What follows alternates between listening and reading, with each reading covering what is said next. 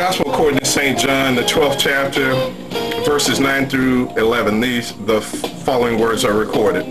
Much people of the Jews therefore knew that he was there, and they came not for Jesus' sake only, but that they might see Lazarus also, whom he had raised from the dead. But the chief priests consulted that they might put Lazarus also to death, because that by reason of him many of the Jews went away and believed on Jesus. Isn't it ironic, child of God, this in St. John's, the 12th chapter, it chronicles, it follows the miraculous resurrection of Lazarus from the dead. He who had been dead for 4 days, he who had been stinking.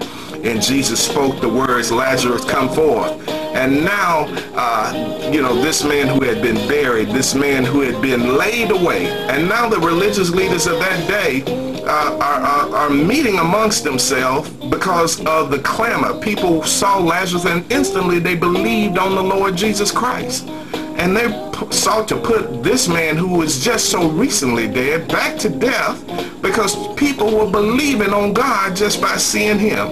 And child of God, I think that's an interesting parallel to some of our lives. Some of us who feel like we've been targeted on every side, feel like we've caught it practically every day of our lives. But I'm submitting to you, child of God, that your very presence, your very decision to walk out of your front door is a rebuke to the devil. I said once that many of the saints like to be publicly blessed and privately afflicted, but many of us who have been publicly afflicted, a lot of people saw our falls, a lot of people saw our downturns, a lot of people saw our stress, a lot of people saw our trials, but just your getting up every day, just your moving is a rebuke to the devil. And people are believing on Jesus because they see what you're going through. They say anyone that can go through all that and still praise God, there has to be a God. Child of God, that's why the level of attack on you is so great. That's why you're being targeted by the enemy, because your very presence is a rebuke to the devil. Yeah, they sought to put Lazarus to death because people saw him. Just one look was all it took.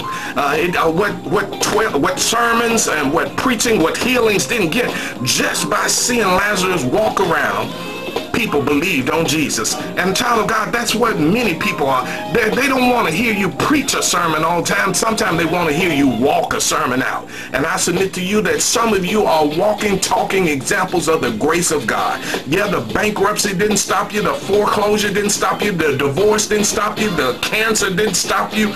AIDS hadn't stopped you. And you are walking, talking example of the grace of God. Yes, God is going to get some glory out of your story.